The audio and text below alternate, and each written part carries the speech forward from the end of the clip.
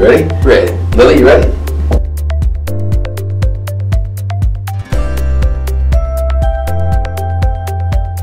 Action. Happy Friday, Baylor College of Medicine and friends of Baylor. So lots of stuff in the news. First of all, everyone's giving up on COVID. So the New York Times is no longer going to be reporting the data. Hopkins is already out, and soon the Texas Medical Center is also going to stop reporting. So what that means is your only source of reliable information is the CDC and me. So we will continue because the pandemic isn't over, even though everybody's trying to pretend it is. So another thing that's come up a lot, everyone who's over the age of 50 is asking, when can I get my second booster? Because we've only been approved for one booster. And we know that immunity wanes after 6 months or so. The FDA appears to be poised to approve a second booster of the bivalent booster soon, and it is anticipated that the CDC will follow. So that is the bivalent, remember, is the original Wuhan variant and BA.4/5. That is the bivalent. That will be available soon.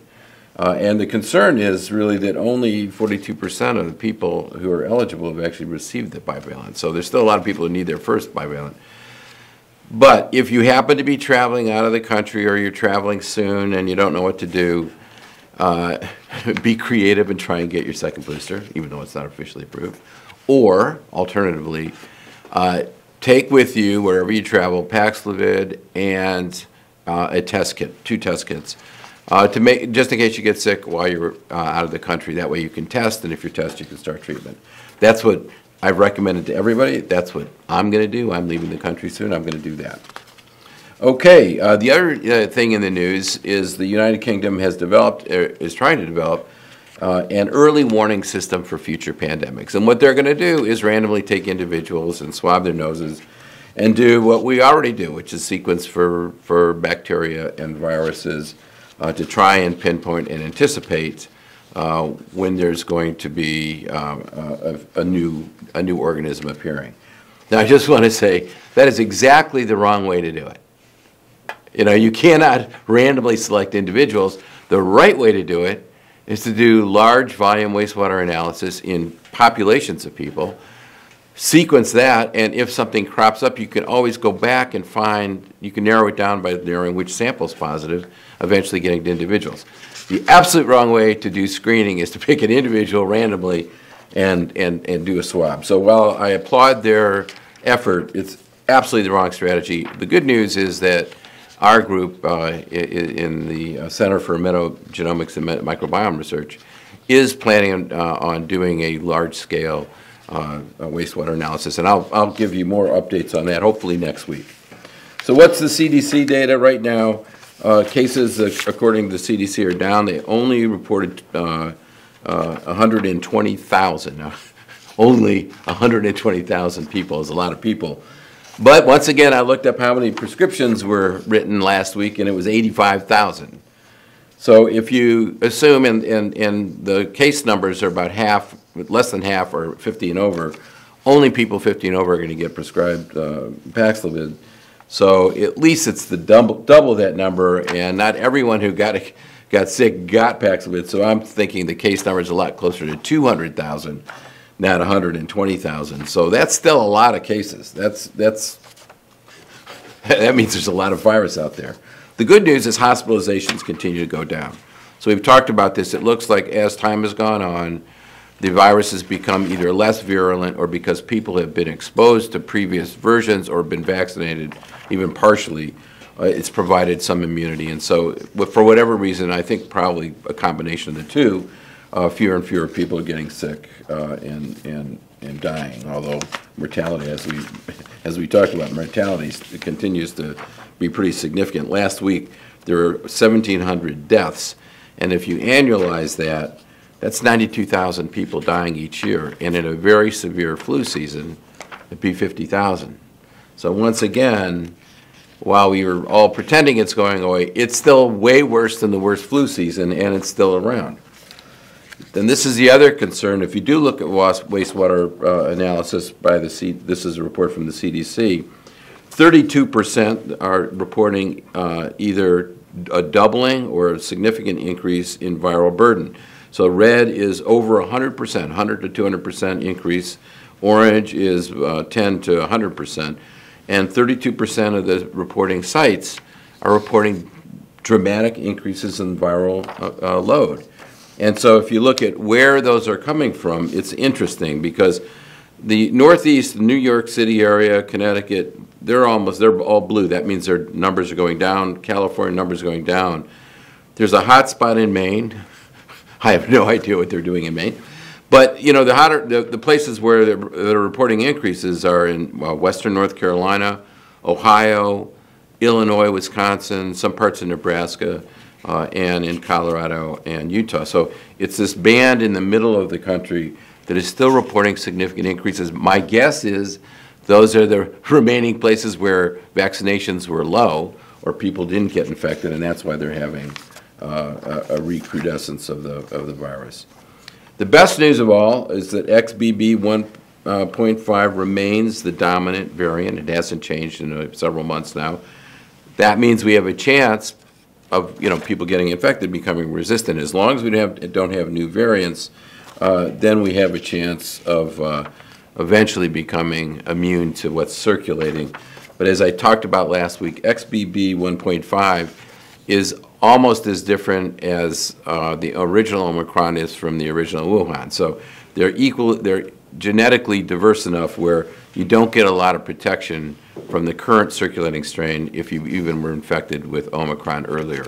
That's what happened to me. I got infected with Omicron. I had all my vaccines, and yet I got XBB. Now, it was a mild case, and that's the main thing, is why you need to be up to date on your vaccinations. You don't want to be in the hospital and you don't want to die. If you just want to have a mild illness, that's fine. So there is a new variant that has been reported it was first identified in India. That's XBB 1.16. It's closely related to 1.5. It is a combination, it's a recombinant of the BA2 Omicron and XBB. So a recombination event led to 3 new mutations that in the spike protein of XBB 1.16. And it's been found, as first identified in India, it's found in many, many countries in Europe, in the Far East, in Thailand, also in Africa, and China. Not yet reported in South America. But it's now in 16 states in the United States, or 18 states in the United States. So it's here.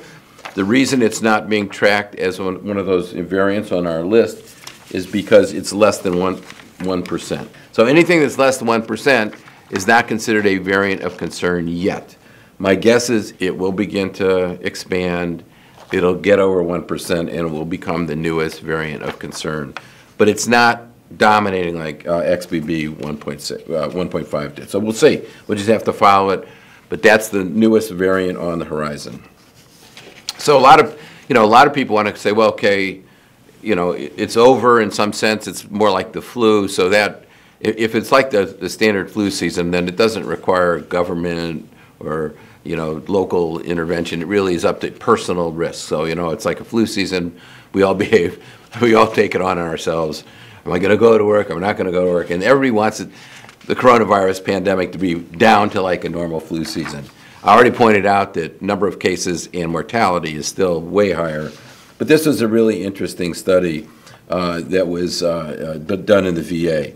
And they wanted to look at what was the risk of death in hospitalized patients with COVID versus seasonal flu.